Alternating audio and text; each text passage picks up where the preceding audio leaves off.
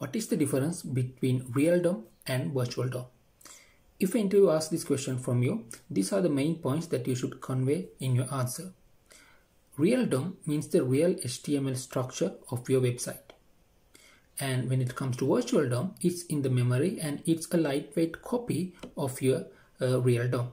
When it comes to the performance, real DOM is very computationally expensive because it has to change the real properties of your website. And if it's a huge website, it's very computationally expensive. But when it comes to virtual DOMs does something called define. Using its define algorithm, it identified only the elements in the real DOM which has been changed.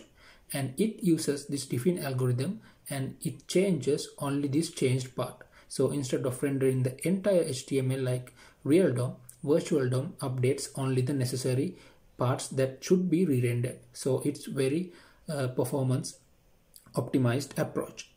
And when it comes to updating the real DOM, it updates directly.